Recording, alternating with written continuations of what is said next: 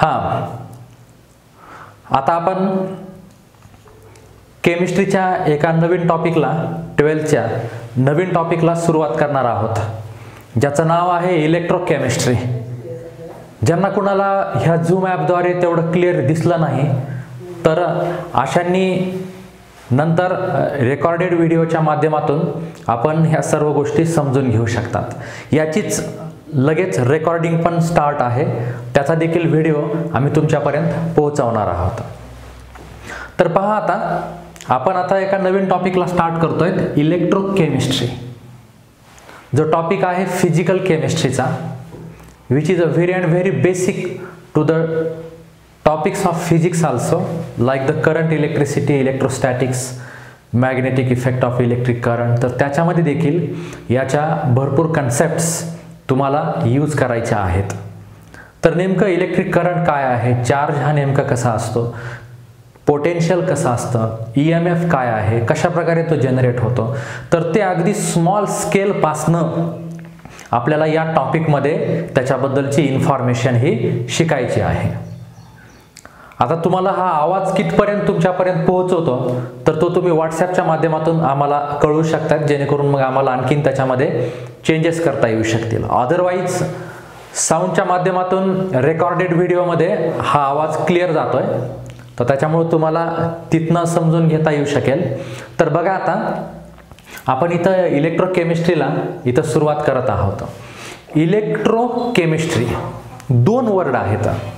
एक आहे इलेक्ट्रो आणि दुसरा आहे केमिस्ट्री. इलेक्ट्रो आणि chemistry. Electro means this is the electrical energy and chemistry that means the chemical energy. म्हणजे 2 वर्ड आहेत, 2 स्पेसिफिक शब्दापासनं हा शब्द इथं तयार झालेला आहे. मग आता इलेक्ट्रोकेमिस्ट्री एक्झॅक्टली आपण कशाला म्हणणार की the branch of physical chemistry. The branch of physical chemistry.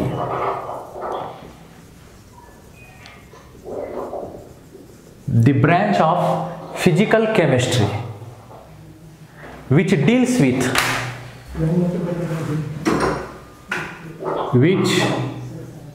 deals with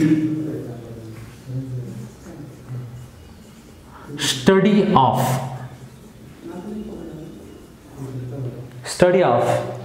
interconversion between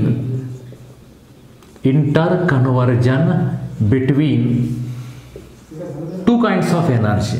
One is chemical energy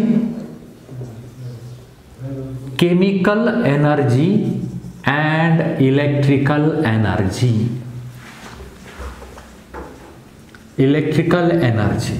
Called as electrochemistry.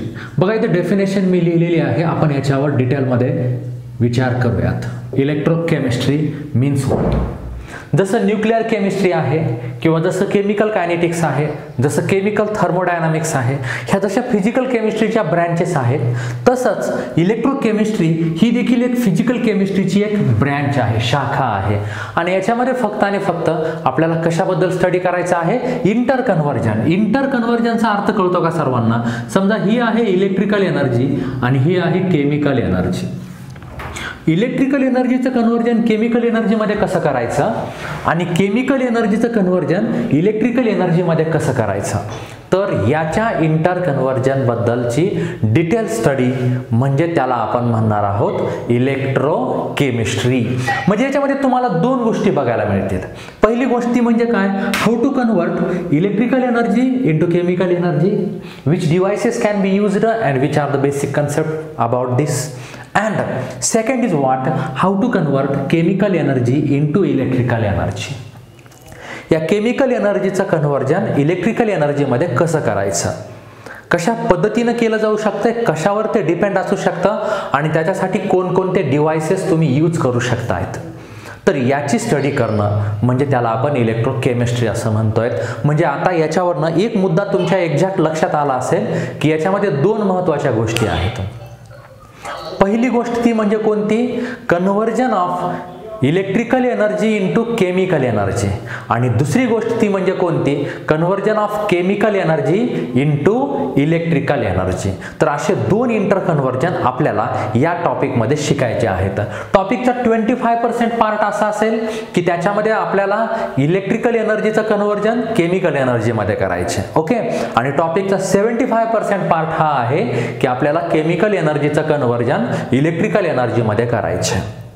Electrical energy म्हणजे विद्युत ऊर्जा, आणि ती इलेक्ट्रिसिटी जनरेट करणं म्हणजेच त्या केमिकल एनर्जीचं कन्व्हर्जन इलेक्ट्रिकल एनर्जीमध्ये करणं.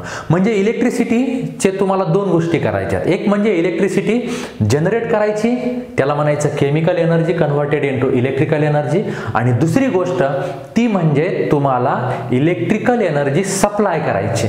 सप्लाय करणं म्हणजे नेमकं काय होणं की अशा वेळेस इलेक्ट्रिकल एनर्जीचं कन्व्हर्जन केमिकल एनर्जीमध्ये होतं. तर अशा पद्धतीने आपण हे दोन कन्व्हर्जन्स या ठिकाणी डिटेलमध्ये स्टडी करणार आहोत. म्हणजे या चॅप्टरमध्ये आपल्याला दोन प्रकारच्या प्रक्रिया बघायला मिळतात. एक प्रक्रिया ती म्हणजेच काय की conversion of electrical energy into chemical energy. Electrical एनर्जीचं रूपांतर केमिकल एनर्जीमध्ये होणं, आणि दुसरं म्हणजेच काय की केमिकल एनर्जीचं रूपांतर इलेक्ट्रिकल एनर्जीमध्ये होणं. तर त्या दोन प्रक्रियाला इथं काही स्पेशल नावं आहेत. पहिलं ते म्हणजे इलेक्ट्रोलायसिस, आणि दुसरं ज्याला आपण इथं म्हणू शकता इलेक्ट्रोजेनेसिस. इलेक्ट्रोजेनेसिस. आता लायसिस म्हणजे ब्रेकिंग, तोडणे, आणि जेनेसिस म्हणजेच काय जनरेट करणं म्हणजे निर्माण करणं, तयार करणं. इलेक्ट्रोजेनेसिस म्हणजे इलेक्ट्रिसिटी निर्माण करणं, इलेक्ट्रिसिटी तयार करणं.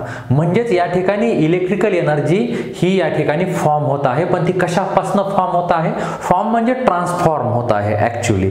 म्हणजे कशापासून ट्रान्सफॉर्म होत आहे, केमिकल एनर्जीपासून. आणि इथं इलेक्ट्रिकल एनर्जी ब्रेक होत आहे म्हणजे त्या इलेक्ट्रिकल एनर्जीचं ट्रान्सफॉर्मेशन दुसऱ्या एनर्जीमध्ये होतं. म्हणजे दुसरी म्हणजेच ती म्हणजे कोणती आहे इथं, केमिकल एनर्जी. म्हणजे ह्या दोन्ही पण प्रोसेस आहेत. प्रोसेस यूज्ड टू कन्वर्ट किंवा प्रोसेस इन विच और यूज्ड टू कन्वर्ट व्हॉट, याच्यामध्ये काय करायचं तुम्हाला, इलेक्ट्रिकल एनर्जी सप्लाय करायची. Electrical energy into chemical energy, त्याला म्हणायचं इलेक्ट्रोलायसिस. एक इथं बाहेर कोणी झूमवर बघताय का, वाटलंच तर मग बघा एकदा कसं दिसतंय क्लिअर, कोणी पाहत असेल तर. Electrical energy into chemical energy. तर मग या प्रक्रियेला आपण बोलणार इलेक्ट्रोलायसिस. म्हणजे बघा पहिला पार्ट हा आपला इलेक्ट्रोलायसिसचा आहे, आणि दुसरा पार्ट त्याच्या अपोजिट असणार. तो म्हणजे कोणता की process used to convert what, chemical energy into electrical energy. Yes.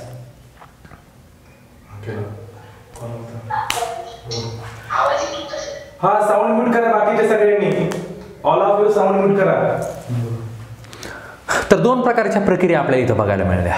एका प्रक्रियेमध्ये इलेक्ट्रिकल एनर्जीचं कन्व्हर्जन केमिकलमध्ये झालं, आणि दुसऱ्या प्रक्रियेमध्ये केमिकल एनर्जीचं कन्व्हर्जन इलेक्ट्रिकल एनर्जीमध्ये झालं. हा एक टॉपिक असा आहे की या टॉपिकमध्ये बरेच असे काही पॉईंट्स असतील जिथं कन्फ्युजन होतं. मग ते इलेक्ट्रोलायसिस, इलेक्ट्रोजेनेसिस असो, किंवा इलेक्ट्रोलायटिक सेल, इलेक्ट्रोजेनिक सेल असो, कॅथोड, ॲनोड असो, ऑक्सिडेशन, रिडक्शन असो, कॅटायन, ॲनायन असो, पॉझिटिव्ह, निगेटिव्ह असो, असे डबल वर्ड्स असणार जे एकमेकांच्या अपोजिट आहेत. तर मग त्याच्यासाठी आपल्याला काही आयडियावरनं काही गोष्टी इथं समजून घ्याव्या लागणार आहे. त्याच्यासाठी काही अल्फाबेटिकल ऑर्डर्स देखील असतील, ते तुम्हाला टप्प्याटप्प्याने पुढे गेल्यानंतर सांगितले जातील. ओके. तर मग बघा आता इलेक्ट्रोलायसिसमध्ये कसं आहे, process used to convert electrical into chemical. म्हणजे आता हे कसं लक्षात ठेवणार तुम्ही, लायसिस म्हणजे ब्रेक करणं, इलेक्ट्रिकल एनर्जी पूर्णपणे तोडायची तुम्हाला. म्हणजेच काय की त्याचं रूपांतर दुसऱ्या एनर्जीमध्ये करायचे, आणि दुसरी एनर्जी आपल्याकडे आहे कोणती, केमिकल एनर्जी. आणि जेनेसिस म्हणजे इलेक्ट्रिकल एनर्जी आपल्याला तयार करायची, तर इलेक्ट्रिसिटी तयार होते, म्हणजे दुसऱ्या एनर्जीचं रूपांतर.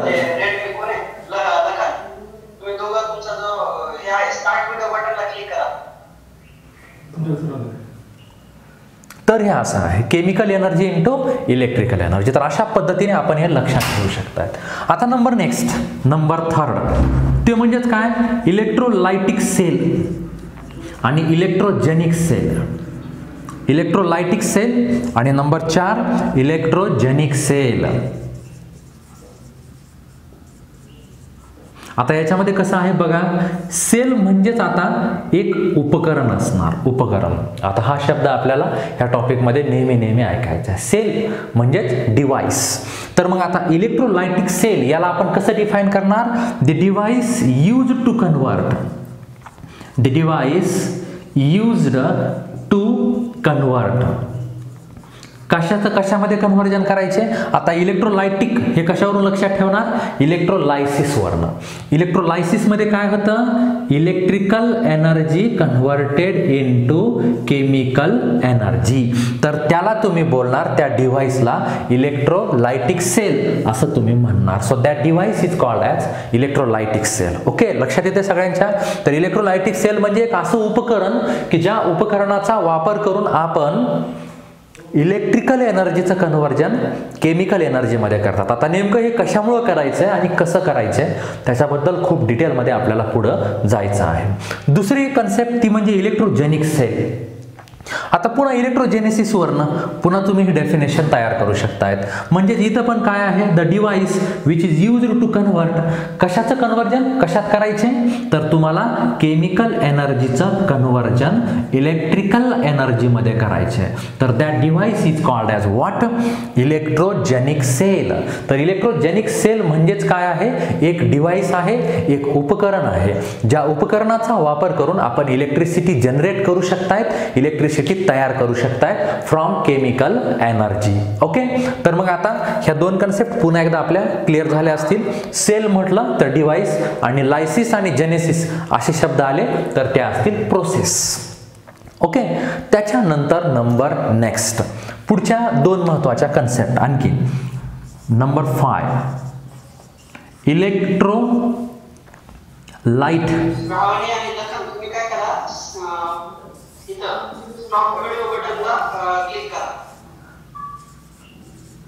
इलेक्ट्रोड, इलेक्ट्रोलाइट आणि इलेक्ट्रोड खालचं दिसतंय ना, इलेक्ट्रोलाइट आणि इलेक्ट्रोड. आता नेक्स्ट टू कन्सेप्ट. आता बघा, इलेक्ट्रोलाइट आणि इलेक्ट्रोड्स हे दोन इलेक्ट्रिकल कंडक्टर आहेत. म्हणजे ज्याला आपण काय म्हणतायत, विद्युत वाहक. त्याच्यामधनं इलेक्ट्रिसिटी कंडक्ट होऊ शकते, विद्युत ऊर्जा आपण कंडक्ट करू शकतायत. तर अशाला आपण इथं इलेक्ट्रिकल कंडक्टर्स असं तुम्ही या ठिकाणी इथं म्हणतायत. तर मग पाहता इथं इलेक्ट्रोलाइट आणि दुसरा आहे इलेक्ट्रोड. ह्या दोन कंडक्टरमध्ये नेमकं फरक काय आहे तो आपल्याला इथं आता समजून घ्यायचा आहे.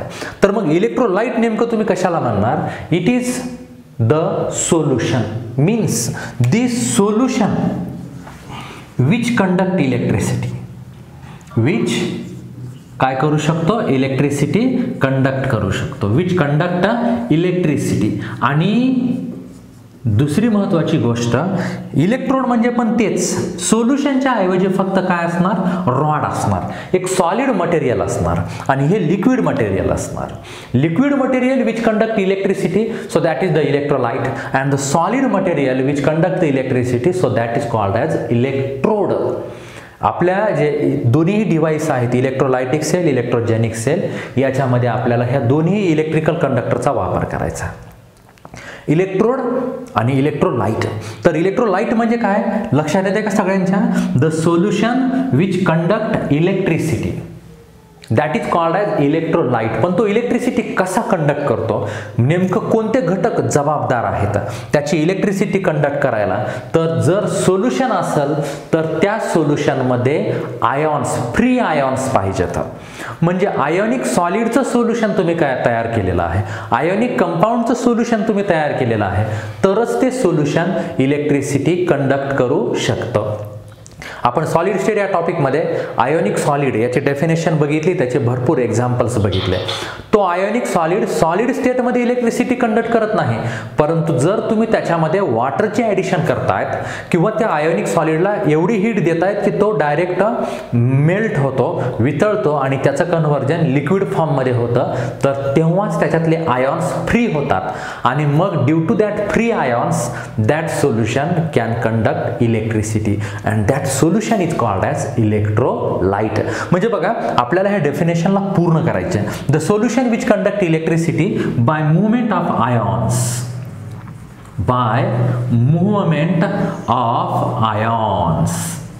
called as.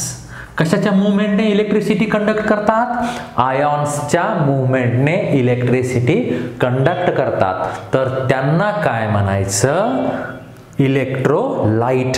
म्हणजे एक असं सोल्युशन आहे की त्याच्यामध्ये फ्री आयॉन्स असतात.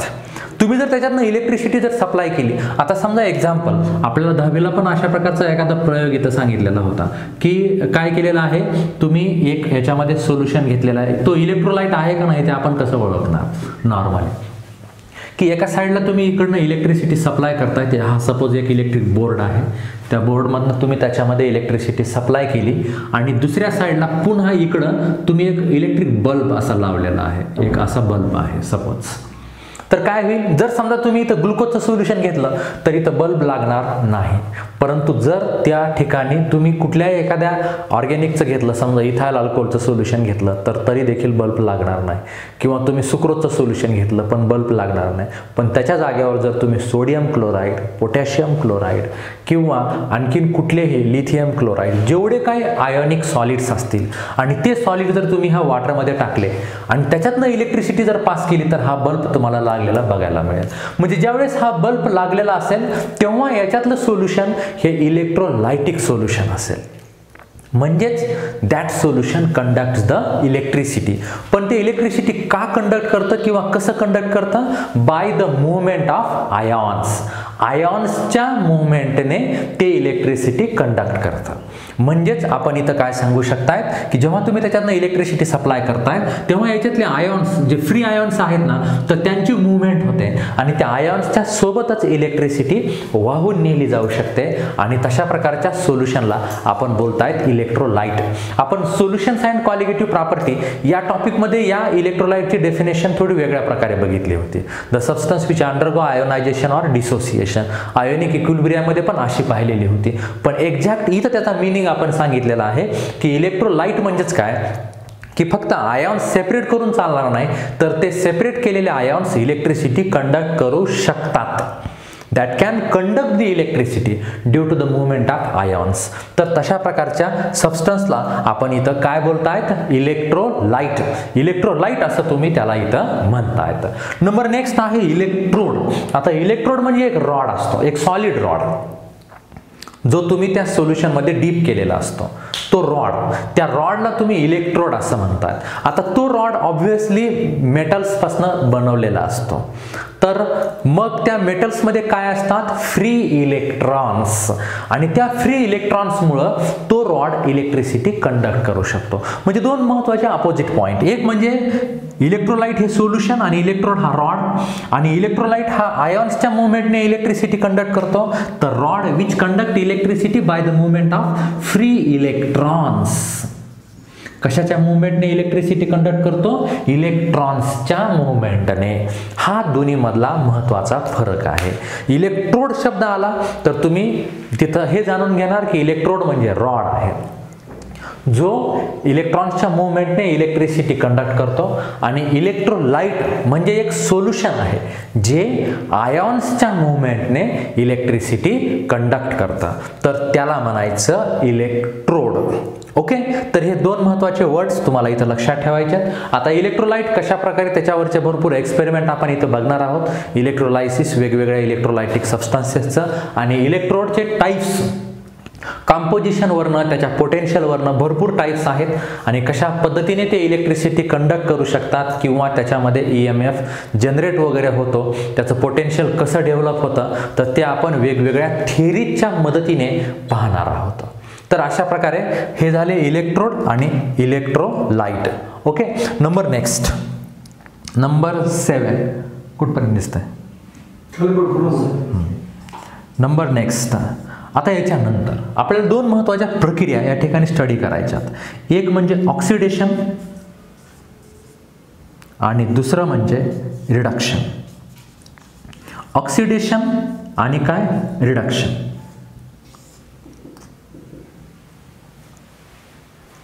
तर ह्या दोन प्रकारच्या प्रोसेस आहेत. ऑर्गॅनिक केमिस्ट्रीमध्ये आपण यांच्या डेफिनेशन तुम्ही पाहिल्याच असतील. Oxidation, addition of oxygen or removal of hydrogen. Reduction, addition of hydrogen or removal of oxygen. Inorganic केमिस्ट्रीमध्ये mainly तुम्ही ऑक्सिडेशन स्टेटवरनं त्याला डिफाईन करत होतात. Oxidation स्टेटवरनं इनऑर्गॅनिकमध्ये. If the oxidation state of that substance increases so then that process is oxidation process. म्हणजे oxidation state वाढली तर oxidation झालं म्हणायचं आणि ऑक्सिडेशन स्टेट कमी झाली तर रिडक्शन झालं असं म्हणायचं. त्या ठिकाणी तुम्हाला याचा जरा जास्त प्रमाणात वापर करावा लागत होता. फक्त एवढंच की पॉझिटिव्ह ऑक्सिडेशन स्टेट +2चं +3 झालं तर ऑक्सिडेशन झालं म्हणायचं आणि -2चं जर -3 झालं तर त्याचं रिडक्शन झालं असं म्हणता येईल. म्हणजे इन्क्रीमेंट होणं, इन्क्रीज, व्हॅल्यू इन्क्रीज होणं ऑक्सिडेशन स्टेटची, त्याला तुम्ही ऑक्सिडेशन असं म्हटलंय. ऑक्सिडेशन स्टेटची व्हॅल्यू डिक्रीज होणं त्याला तुम्ही रिडक्शन असं म्हटलंय. पण आता इथं मात्र त्याची डेफिनेशन मे बी तुम्ही पाहिली पण असेल ही डेफिनेशन, पण आता या ठिकाणी आपल्याला त्याचा वापर जास्त करायचा आहे. Oxidation means what? Loss of electron. ज्या प्रोसेसमध्ये कशाचा लॉस होतो? इलेक्ट्रॉनचा लॉस होतो. तर त्या प्रोसेसला तुम्ही इथं काय बोलू शकतायत? ऑक्सिडेशन. आणि रिडक्शन म्हणजेच the process in which gain of electron text place. म्हणजे ज्या प्रोसेसमध्ये इलेक्ट्रॉन गेन केला जातो, इलेक्ट्रॉनची ॲडिशन होते, तर त्या प्रोसेसला बोलायचं रिडक्शन. आणि ज्याच्यामध्ये इलेक्ट्रॉन रिमूव्ह होतो, इलेक्ट्रॉन निघून जातो, तो इलेक्ट्रॉन गमावतो. तर इलेक्ट्रॉन गमावला म्हणजे त्याचं ऑक्सिडेशन झालं आणि इलेक्ट्रॉन ची जर ॲडिशन झाली, त्याने इलेक्ट्रॉन जर गेन केला तर त्याचा अर्थ असा की त्याचं रिडक्शन होतं. ओके, तर आता हे झाले ऑक्सिडेशन आणि रिडक्शन. नंबर नेक्स्ट ह्याच्यामध्ये पण दिसतं cathode and anode. Cathode and anode. आता 10च्या बुकमध्ये वगैरे या कॅथोड आणि ॲनोडच्या डेफिनेशन ह्या अशाच दिलेल्या असतात. आय थिंक 10च्या बुकमध्ये कॅथोडची डेफिनेशन अशी दिलेली आहे, the electrode which is connected to the negative terminal of battery, so that is the cathode. आणि ॲनोड म्हणजे means which connected to the positive terminal of battery, that is the anode. पण ही definition complete नाही. हा cathode फक्त electrolytic सेलमध्ये, ह्या electrolytic सेलमध्ये निगेटिव्हला जोडला असतो. परंतु जर तुम्ही तिथून इलेक्ट्रोजेनिक सेलमध्ये गेलात तर हा कॅथोड बॅटरीच्या पॉझिटिव्ह टर्मिनलला जोडलेला असतो. त्याची कारणं वगैरे आपण त्या ठिकाणी पाहणारच आहोत. आणि ॲनोड हा इलेक्ट्रोलायटिक सेलमध्ये निगेटिव्ह पॉझिटिव्ह साईडला जोडला जातो इलेक्ट्रोलायटिकमध्ये, आणि इलेक्ट्रोजेनिक सेलमध्ये तो निगेटिव्ह टर्मिनलला कनेक्ट केला जातो. अशा प्रकारे यांचा आहे. म्हणजे ते जोडले कुठं जातात त्याच्यावरून ह्याला डिफाईन आपण करू शकत नाहीत. मग आता ह्याची डेफिनेशन नेमकं कशाच्या बेसवर आहे त्याचा विचार आपण इथं करूयात. बघा, कॅथोड हा जो शब्द आहे ना, तर तो ग्रीक वर्ड कॅथर या शब्दापासून तयार झालेला आहे. Greek word कॅथर. आणि ॲनोड हा जो शब्द आहे ना, तर तो ग्रीक वर्ड अँथर या शब्दापासून तयार झालेला आहे. कॅथर आणि अँथर. कॅथर या शब्दाचा अर्थ होतो कमी, मध्ये या, असा याचा अर्थ होतो. आणि अँथर या शब्दाचा अर्थ होतो गो आउट. आता बघा, ते नेमकं कुणाला कमीन आणि कुणाला गो आउट म्हणतायत, तर ऑब्व्हियस आहे कॅथोड आणि ॲनोड हे दोन इलेक्ट्रोडचे टाईप आहेत. आणि इलेक्ट्रोडमध्ये काय असणार? Free electrons. म्हणजे ते कुणाला कमी आणि गो आउट म्हणतात? इलेक्ट्रॉन्सला. मग आता बघा, कॅथोड कसं डिफाईन करणार? ज्याच्यामध्ये इलेक्ट्रॉनची एंट्री होते, ज्याच्यामध्ये इलेक्ट्रॉन बाहेरून आतमध्ये येतात, इलेक्ट्रॉनची ॲडिशन होते, इलेक्ट्रॉन गेन केला जातो, म्हणजेच ज्याचं रिडक्शन होतं त्याला म्हणायचं कॅथोड. तर कॅथोड हा पॉझिटिव्ह निगेटिव्हवर इथून पुढे डिफाईन नाही करायचं. तर cathode means what? The electrode on which always reduction text place, so that electrode is called as cathode. ज्या इलेक्ट्रोडवर रिडक्शन होतं, रिडक्शन घडवून आणलं जातं किंवा रिडक्शन ही प्रक्रिया घडते, इलेक्ट्रॉनची एंट्री होते, इलेक्ट्रॉनची ॲडिशन होते, तर त्या इलेक्ट्रोडला बोलायचं कॅथोड. ओके, तर मग ह्या कॅथोडची डेफिनेशन आपल्या लक्षात ठेवायची. The electrode on which always reduction text place, always reduction text place, always reduction text place. ज्या इलेक्ट्रोडवर रिडक्शन होतं तर त्याला म्हणायचं कॅथोड. आणि त्याच्या विरुद्ध आहे anode, on which always oxidation text place. ज्याच्यावर नेहमी ऑक्सिडेशन होतं, म्हणजे ज्याच्यापासनं इलेक्ट्रॉन निघून जातात, इलेक्ट्रॉन रिमूव्ह होतात, electron leaves that electrode, so that electrode is called as anode. त्यामुळं हे दोन पॉईंट आता इथून पुढे तुम्हाला लक्षात ठेवायचे आहेत. कॅथोड म्हणजे एक असा इलेक्ट्रोड की ज्याच्यावर नेहमी रिडक्शन होतं. त्याच्यामुळे कुठल्याही इलेक्ट्रोलायटिक सेलमध्ये किंवा इलेक्ट्रोजेनिक सेलमध्ये, डिव्हाइसमध्ये कॅथोड आणि ॲनोड हे नावं त्यांच्या पात्रतेवरनं द्यायचे. आता म्हणजे आपल्याला अगोदर हे चेक करून पाहावं लागेल की ह्या रॉडवर ऑक्सिडेशन झालंय का रिडक्शन झालंय.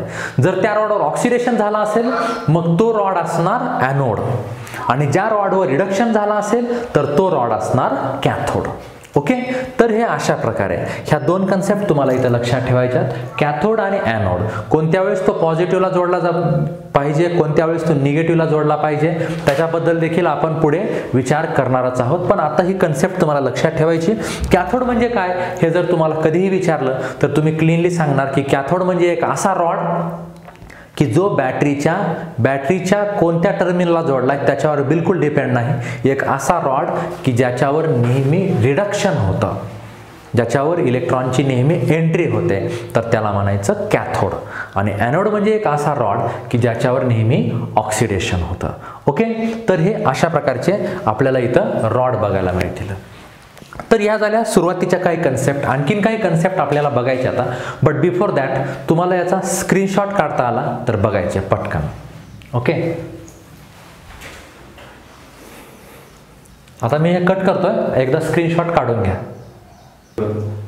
हां, आता number 11 oxidation potential and reduction potential. बघा आता फक्त आज आपण या कन्सेप्टच पाहणार आहोत. ॲक्च्युअल टॉपिकला नेक्स्ट लेक्चरमध्ये आपल्या स्टार्टिंग होईल. Oxidation potential and reduction potential.